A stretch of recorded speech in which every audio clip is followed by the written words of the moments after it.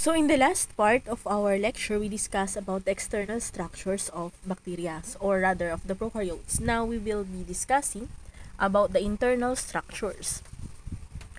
So of course, when you talk about internal structures, it's about the cytoplasm.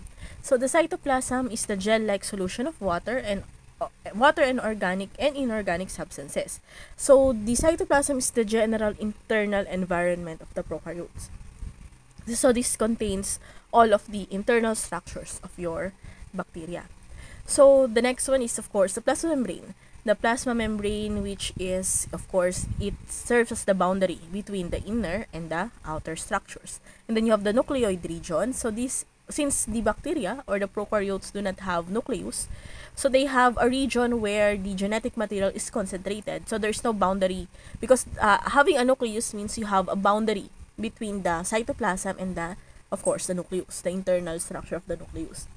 So since bacteria do not have a nucleus, they just have a region where the chromosomes, the genetic material is concentrated, and that is their nucleoid region. So aside from these structures, we also have the ribosomes, where the synthesis of proteins occur. So let's look at the plasma membrane. So the plasma membrane is a very fluid phospholipid bilayer embedded with proteins. We call it a fluid membrane because, of course, their consistency is similar to the oil when you mix it with water. It's actually that consistency. So it's very fluid, it's dynamic, but of course, there is a clear separation between the inside and the outside. So it is embedded with proteins. So these proteins can help to regulate the passage of materials into and out of the cell. And of course, the phospholipid bilayer also has like that. It's a barrier. So we have several types of transport here: the passive transport, the facilitated diffusion, and the active transport.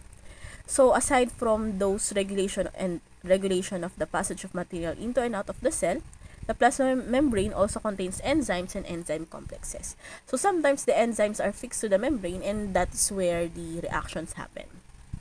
So they are also involved in communication. So they have external structures that can serve as signals. They can also allow signaling molecules to permeate. So here is the structure of your plasma membrane.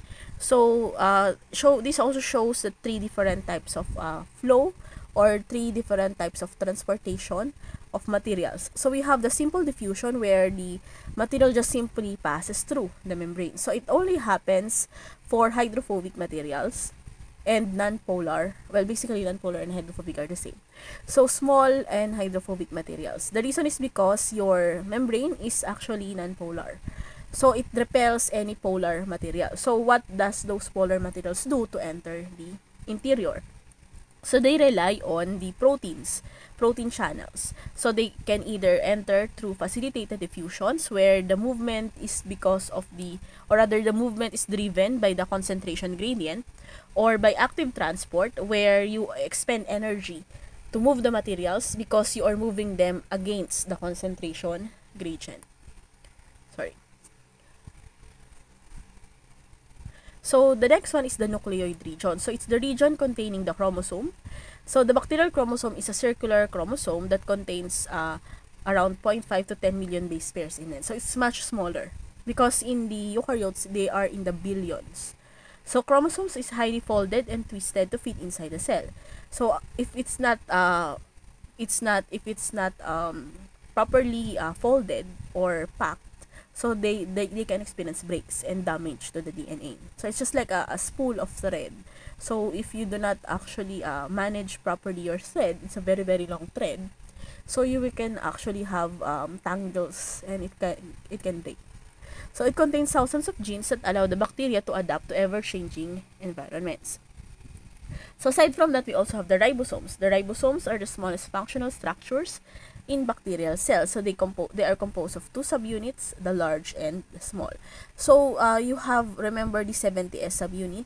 So it's made of proteins and ribosomal RNA. So the ribosome is mostly made up of the ribosomal RNA, a type of nucleic acid. That's the fourth type of biomolecule, and then you also have the protein attachments. So the ribosomes are involved in the translation process. So although it's a 70S, when they divided or when they segregated or separated the two subunits, they form a 50S and a 30S subunit. So the total is 80, but basically this is the 70S. Prokaryotic ribosome is 70S. So that the reason why 50 plus 30 is not equal to 70. Well, basically the 50S, that means the density is at around 50S density. That's for the large subunit, and the small subunit is around the 30S region in terms of density, and they separated it. So that's the reason why. Not because of the addition factor or anything. It's because of the way the experimental data that they had. So aside from the ribosomes, you also have the plasmid. These are genes. These are genetic elements that are extra chromosomal. So that means they are not part of the chromosomes itself. So they are just add-ons to these molecules. So just like some software. So you have the main software, and then you can also include add-ons. So they range from 1 to hundreds of genes. So they can exist as one or multiple copies in the cell, and they can replicate independently of the chromosome. They are actually independent of the DNA from the chromosomes. Although they are also DNA. They are small circular DNA that are independent of the DNA in the chromosomes. They confer advantages to the bacteria, just like how in software packages, when you install add-ons, so you can have additional functions. So some of those functions that they confer to the bacteria are antibiotic resistance. And actually, these plasmids can be transferred from one bacteria to another through the pilus. So the next one are the inclusion bodies. These are the small cytoplasmic structures, the composition of which varies with the species. So they're quite diverse, many different inclusion bodies depending on the species of the bacteria. So they often act as the storage depot. So they can be used to store carbon or energy polymers such as the PHA and glycogen. So PHA is a type of a polymer, polybeta hydroxyalkanoate. Actually, there was a study before about PHB this time. It's polyhydroxybutyrate. So polyhydroxybutyrate is actually can be used to manufacture materials, plastic materials. Basically, it's a polymer, but it can be synthesized by the bacteria. So there was an attempt to actually culture in industrial scale culturing of this bacteria to produce the PHB, so that instead of chemical manufacture of plastics, it's actually a microorganism-based manufacture of this polyhydroxybutyrate. So aside from that, there is a storage of molecules needed for biosynthesis. You have polyphosphate granules and the sulfur granules for basically phosphorus and sulfur storage. So storage of enzymes, carboxysomes, and enterosomes. So the carboxysome stores rubisco for carbon dioxide fixation in autotrophs, and enterosomes for degradation of the toxic compounds. They can also be used to trap gas, to confer buoyancy to your bacteria, to your prokaryotes, especially seen in in the bacteria that lives in aquatic environment, where especially if they are photosynthetic, where they want to be always near the surface, because that's where the light is. Because the light can only penetrate a certain distance or a few centimeters into the water. Then you have magnetotaxis on some magnetically bacteria that are sensitive to magnetic fields, and then some are for photosynthetic use, such as the thylakoid. So here are some examples of the inclusion bodies. So basically, here are carboxysomes on the left, and this one on the right are the thylakoids. So these are electron microscope image. So this is transmission electron microscope images. So you can see inside the cell with the TEM. So aside from that, we had also the endospores. So not all prokaryotes can produce endospores, but those that can produce spores or spore forming bacteria. So these are the endosporic. These are when you say spore forming bacteria, we are pertaining to the endospores, not the plant spores.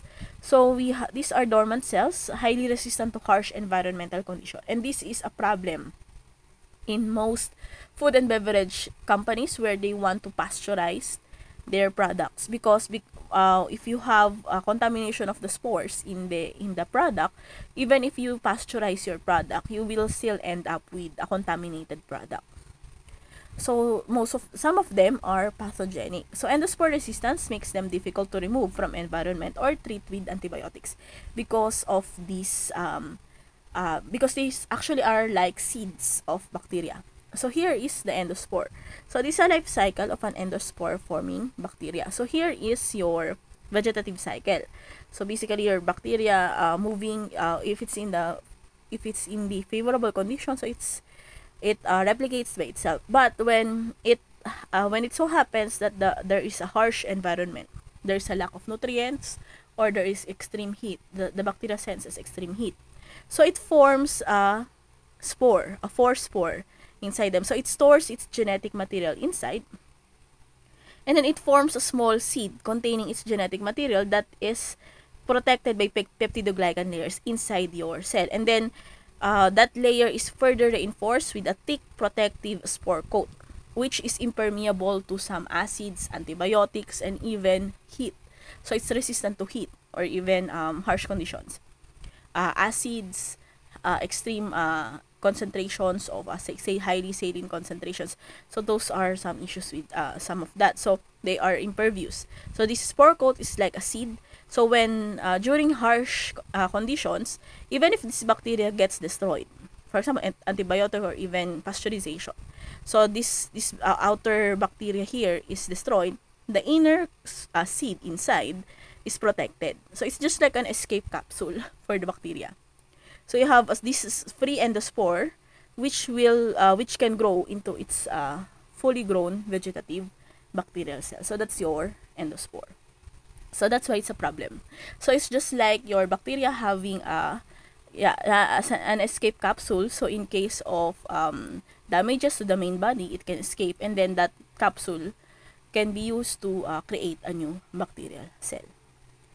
So, in terms of evolutionary lineage, so you have two distinct lineages for prokaryotes, the bacteria and the archaea. So, that is because these lineages is from comparing their ribosomes. But not only that, but they are quite distinct in terms of their biochemical activities. So, the third domain is said to have derived from archaea, the eukaryotes. The eukaryotes is thought to be much related, or they evolve from your archaea. That's the theory. But anyway, the reason why they said that is because their genetic makeup is similar to archaea than the bacteria. Actually, comparing bacteria and archaea is closer to the eukarya than they are to bacteria, even though both bacteria and archaea are prokaryotes. So basically, it looks like this one. So you have this lineage of the bacteria, and then these archaea and eukarya are much more closely related, where they branch off. They have there is a common, or rather, they have greater commonality with each other than to these bacteria. So this is your archaea. The archaea, if you remember, these are the extremophiles, and then the eukarya is the eukaryotes. So, aside from this classification, we can use DNA and 16S rRNA sequences to determine relatedness. So, before, the classification was based purely on, not exactly purely, but mostly on morphology, how it looks like under the microscope, how it appears when you stain them, and some of its biochemical activities. For example, does it produce acid? Is it an acidic bacteria? So when you culture them, it produces acid. Does it produce a certain type of organic substance? Something like that. So that is mostly laboratory laboratory-based behavior, and it actually takes time. Culturing takes time. So you have the faster one that we are now using, the modern way, is basically just getting the sequence of their 16S rRNA. And then we can actually group them into their phylum, genus, and species, and even substrates. So here are some classifications. So phylum. So we have the actinobacteria. So under them we have your Mycobacterium, Propionibacterium, and the Streptomyces. So and each of them has their own general characteristics. So I won't discuss each and every one of them. So I'll just leave them to you to read on your own. So these are the other classification. So you can pause this video to read them properly. So these are the plantomyces, proteobacteria, and then the last one, the Spirum spirochetes, Tenericurates, and Dermatogae. Okay, so these are the classifications of your bacteria. Now, in terms of the clinical classification, so this is a bit different from the classification we have using the 16S rRNA, because this one was used by clinicians since before sequencing and DNA based or nucleic acid comparison has been the norm. So the main characterization or classification, they rely on cell shape, arrangement, and biochemical properties. This is the old version, but still being used in most clinics because not all clinics and hospitals has the capacity. It has the the hardware to actually perform genetic sequencing, even especially here in the Philippines. So only a few select institutions have their own gene sequencing apparatus. Actually, if I remember correctly, UP has one, but that's in UP Diliman. I don't think UP Manila has a sequencer, but well, those are some limitations. So prokaryotic species are a group of genetically similar individuals adapted to life in similar environment, and they classify subspecies as groups within a species that demonstrate consistent identifiable variations. And then, aside from that, a bit more particular, you have the strains. So, the strains are smaller, important genetic differences within subspecies. So, we can classify them as species, and then within the species, you have the subspecies, and then within the subspecies, you have the strains. So, and then, aside from the strain, there is a much more particular one, which is the serotype. So, it's a strain identifiable on the basis of the antibody response to surface molecules. So this is based on what molecules are present on their surfaces. Although they have the same genetic makeup, exactly the same, but they do not really express the same genes. So that's the serotype. So you have your clinical classification of bacteria. So they usually classify them as gram-positive or gram-negative as a functional classification, because that's how that it serves as the guide on how to administer and what antibiotic to administer.